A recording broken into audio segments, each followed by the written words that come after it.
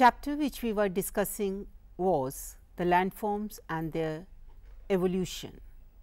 Under that, till now we have discussed about the action of the river, how the different landforms are formed by the erosional action of river and of course, by the depositional action of the river as well. So, dear children, now we will be taking up the second most important agent in forming the various landforms, that is the underground water. Underground water does a threefold action of erosion, transportation and deposition, like all other agents of gradation. Limestone area where the underground water is very effective is known as karst topography. Now, the erosional work of underground water. Underground water flows slowly and its physical erosional power is negligibly small. Erosion by underground water includes the different types of activities, for example, corrosion, attrition, solution and hydraulic action. So, these, dear children, are the different types of the erosional activities done by the underground water. Out of all these, the solution is the most important process. Pure water is not a good solvent, but it becomes an active solvent when it comes in contact with carbon dioxide gas.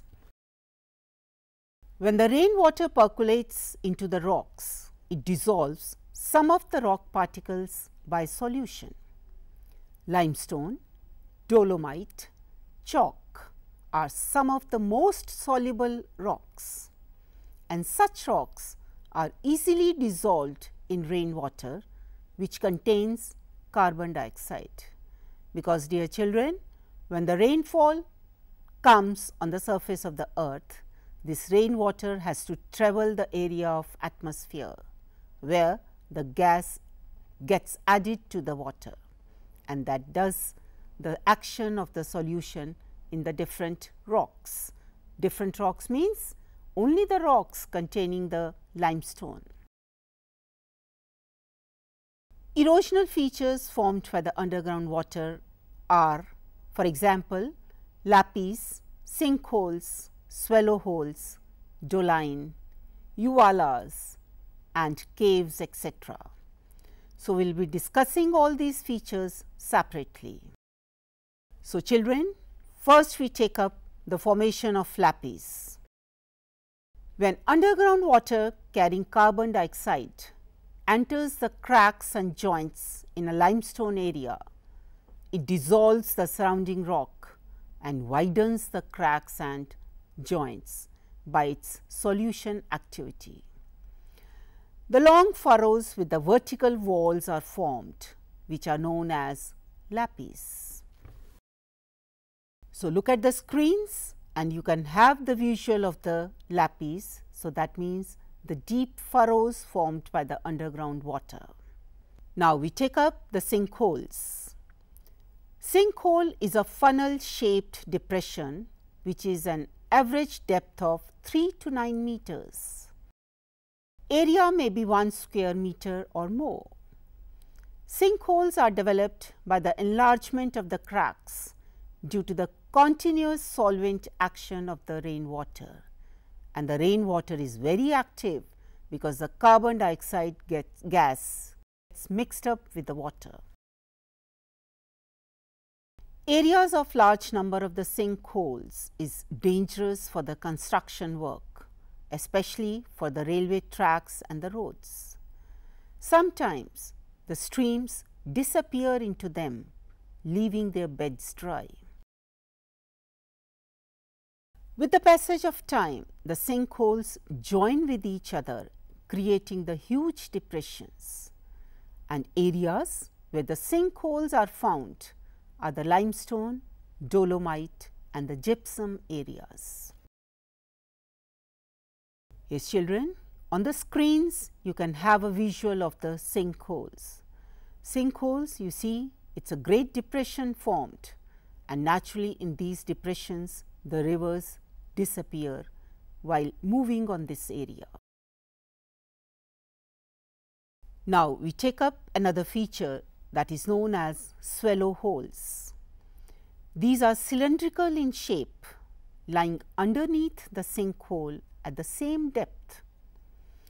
Surface streams often sink suddenly and disappear underground through them, and they justify their names by virtually swallowing the subsurface streams. So, that is how they are known as the swallow holes. Now, on the screens you can have a visual of a swallow holes which swallows the subsurface streams. Now, we take up another feature that is known as dolines. When a sinkhole is enlarged due to the solution of the rocks by the underground water, it becomes doline. Dolines are funnel shaped at the surface and cylindrical below it. Children, they are 8 to 12 meters wide and 4 to 20 meters deep. So, this is a visual of the dolines. But children, you must be noticing that all the features which we have discussed till now, sinkholes, swallow holes, dolines, almost the same feature looks like, that is the depressions, round depressions, the deep depressions, they are formed by the underground water, taking the different shape and giving them the different names. Now, the another feature is uvalas, the walls of the adjacent dolines when they collapse, and this collapsing is again due to the solution by the underground water. They get converted into the bigger holes known as uvalas. So, uvalas like the dolines, but they are bigger in size. They have vertical walls, they have closed basins and oval shape. Now, this is a visual of uvalas. Now, we take up the caves which are formed by the erosional action of the underground water.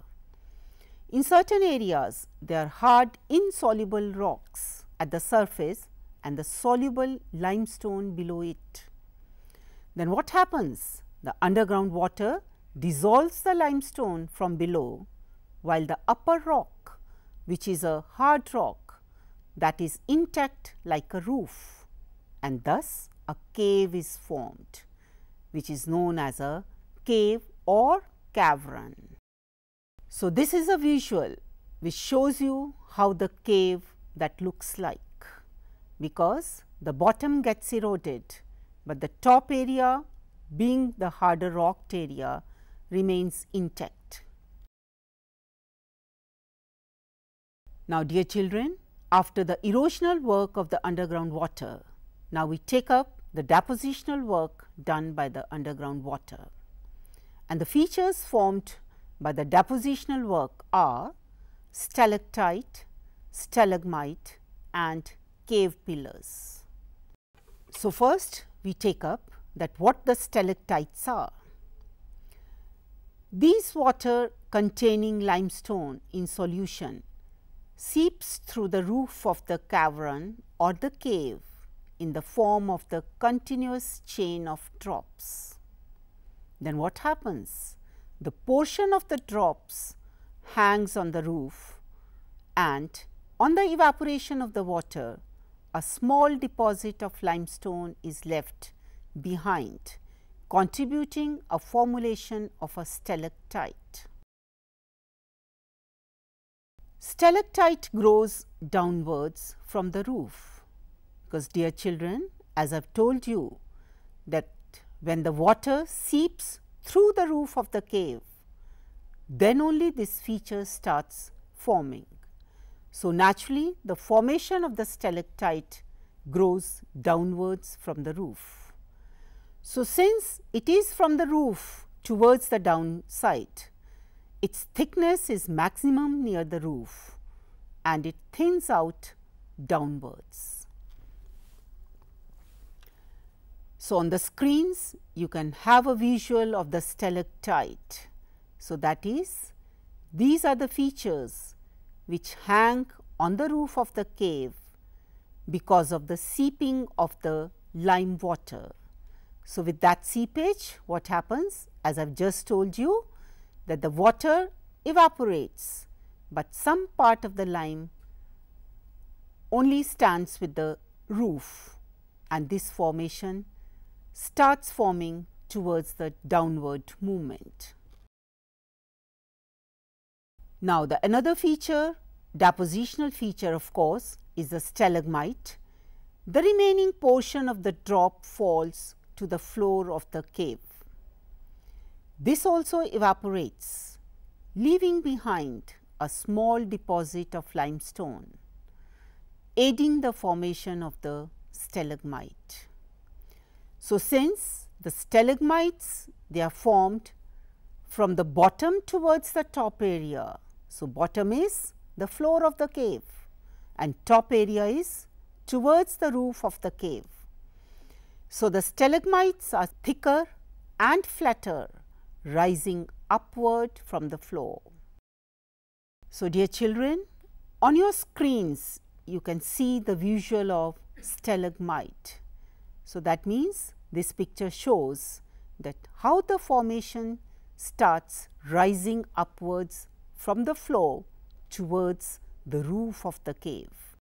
Dear children, the last feature which is formed by the deposition action of the underground water is known as cave pillars.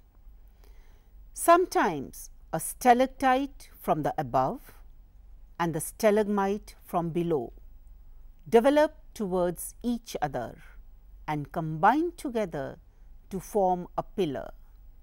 So, that feature formation is known as a cave pillar. So, this visual shows you how the stalactite from the roof side of the cave and stalagmite from the floor of the cave, they start expanding and both at one point of time they meet each other, they join each other, forming the cave pillar. So, dear children, we have now discussed the work of the underground water as we discussed the work of the river. The underground water also does all the three activities: erosion, transportation and deposition, and there are various landforms formed by the underground water as well. Right now, we have discussed the erosional features formed by the underground water and as well as the depositional features which are formed by the underground water. Now, we are left with few more agents of gradation which we will be taking up later. For example, the work of the wind, the work of the glacier, which is also known as the moving ice. Thank you, children.